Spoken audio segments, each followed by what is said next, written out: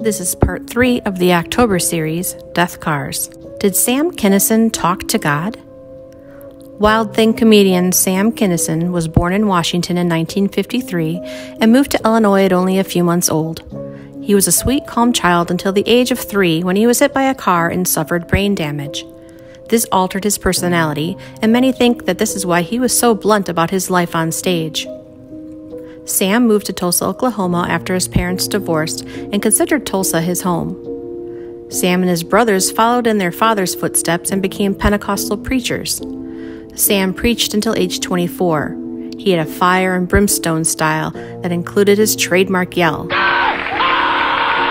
His brother Bill said, however, that Sam had no stage presence, ironically. Sam made very little money preaching, and between that and his first divorce, he decided to no longer pursue it and to instead pursue comedy. As he said later, "The ministry is a hard thing to live up to. It was probably why I got into the vulgarity so much, because it was just such a trip to be able to live it out." Sam took up comedy and joined a Houston-based comedy group, Texas Outlaw Comics, which also included comedian Bill Hicks. Hicks stated, "He was the first guy I ever saw to go on stage and not in any way ask the audience to like him." Kinison moved to LA in 1980, hoping to make it big and to work at the Comedy Store. He instead was a doorman and didn't really get his big break until his brother Bill moved out to LA to manage him. In 1985, he was invited to be on HBO's Rodney Dangerfield's 9th annual Young Comedians special.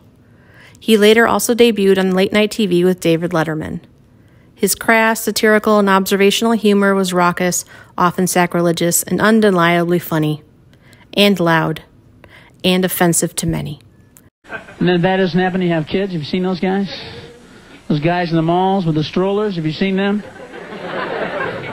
With that look on their face like they envy the dead. Somebody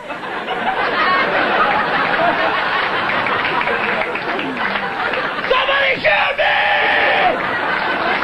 This isn't a mall, I'm in hell!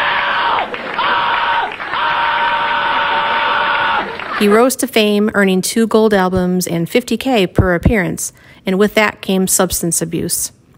His appearances started becoming lackluster, and he even had to be revived with oxygen tanks at one point. He became too much of a risk, and both MTV and HBO backed away from him in 1990. By 1992, though, Kinison claimed he had his addiction under control. Life was looking up. He had a 2-picture deal cooking with New Line Cinema and a variety show in the works with Fox, and he had just married Malika Swiri, who was 27.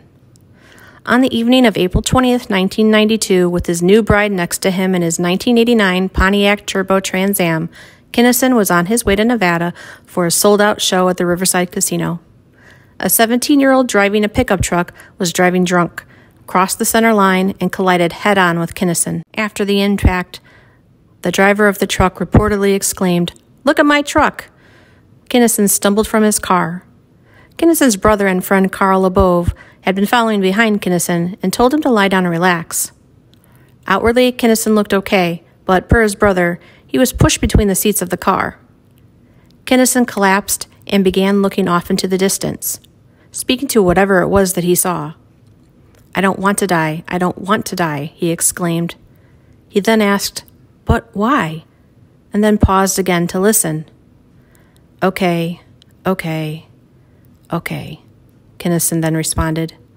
The last okay was so soft and at peace, said Lebove. Whatever voice was talking to him gave him the right answer, and he just relaxed with it. He was so sweet, like he was talking to someone he loved. Many speculate that he was communicating with God. Kinison then died and couldn't be resuscitated.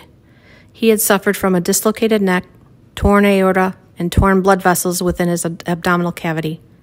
His wife suffered a concussion. The boy who caused the crash was charged with vehicular manslaughter and gross negligence and sentenced to 300 hours of community service and a year's probation. He was released to the custody of his parents. As for the fate of the car, our research could not determine whether the car is currently still here or whether it was junked. If you happen to know, please do comment.